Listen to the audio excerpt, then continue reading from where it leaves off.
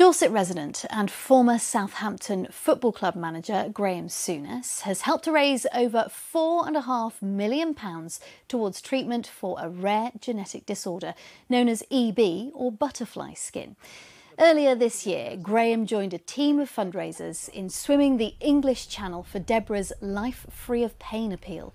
The charity needs to raise a further £500,000 by the end of the year in order to clinically test the drug treatments that could radically improve the quality of life for children with the condition. I'm involved in this, I'm going to stay involved in this because we have to help these children. If you witnessed it, I'm telling you, it would change your life, it would change anyone's life.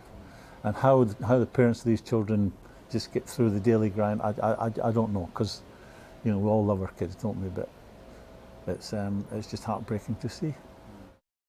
Doing a great job there.